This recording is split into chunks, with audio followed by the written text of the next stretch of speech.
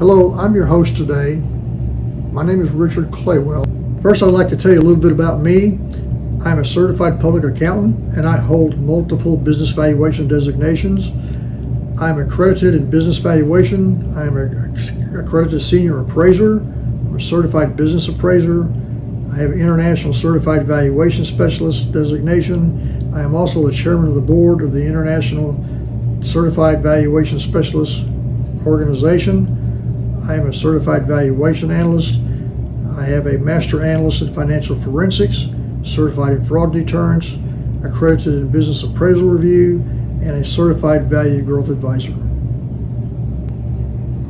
What we're talking again about today is being able to manipulate the value of a company and you not really knowing what is going on with this. I've seen these errors in people that have very high credentials in doing business valuation work, and I've seen people that have very minimal experience in doing business valuation work, and they both make the same mistake. One of the first things we want to do is to adjust the financial statements to generally accepted accounting principles, and that's called GAAP, G-A-A-P. So we need to adjust to GAAP.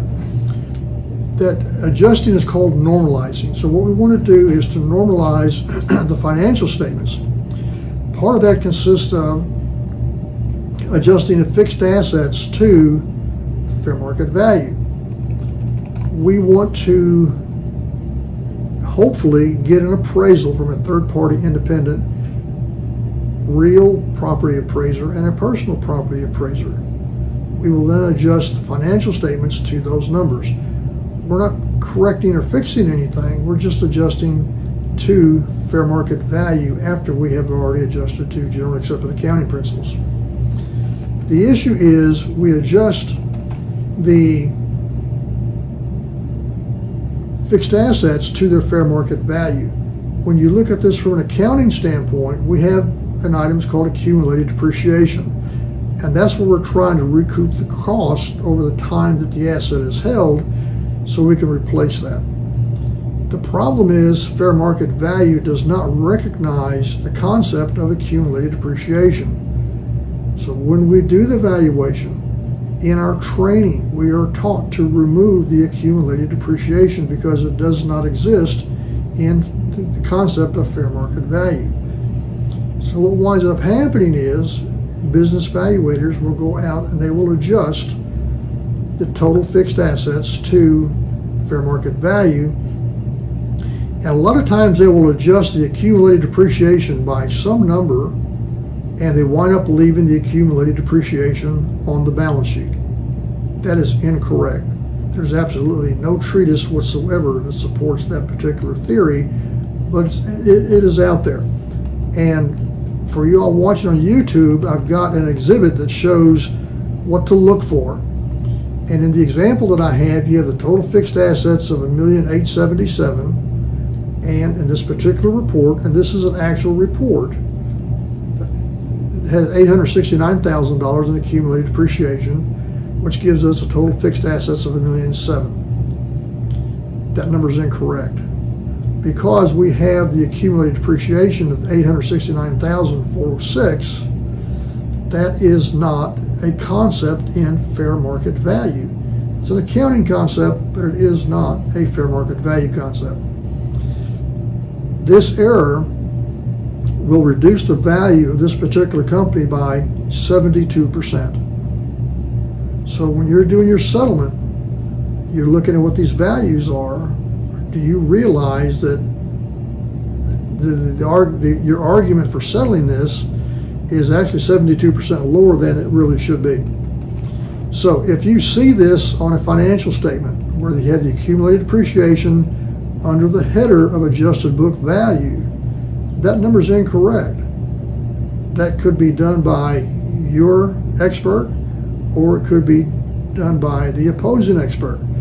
So you need to look for this. One of the questions to consider is, if your expert has done this, it's wrong. There's just no ifs, ands, or buts about it. And I would attack that and try to get a Daubert challenge on that. to get them eliminated, because this tells me that they really don't understand quite what the theory is and how to do the valuations. This error will trickle down into the final values. If you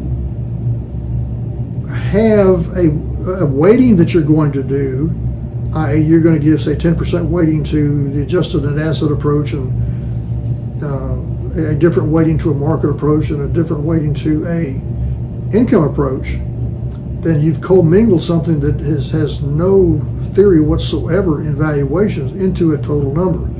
That will make those numbers incorrect. So then the question becomes, how many data points has relied upon that adjusted book value that is incorrect? So that will trickle down. One of the things that I'm going to create for you is, if you go out to my website, I've got a cheat sheet. And I'm not an attorney, but the cheat sheet walks you through proving that this is really incorrect. So that might help you in your litigation cases, or just trying to understand what is going on with the adjusted book value methodology. Also on my website, I'm going to have a qualifications for experts. I know it's difficult to determine who is qualified, who is not qualified. I actually saw a website for an individual that had called me to help him do a valuation for 12 companies, and I looked him up on the internet, and it was a fantastic website. He'd been doing valuations for 4 years. Talked to him about this. Why are you contacting me? The issue was he had done one valuation a year for 4 years, so therefore he's got 4 years of experience. So the qualifications of an expert will help you determine whether or not your expert is really qualified or not.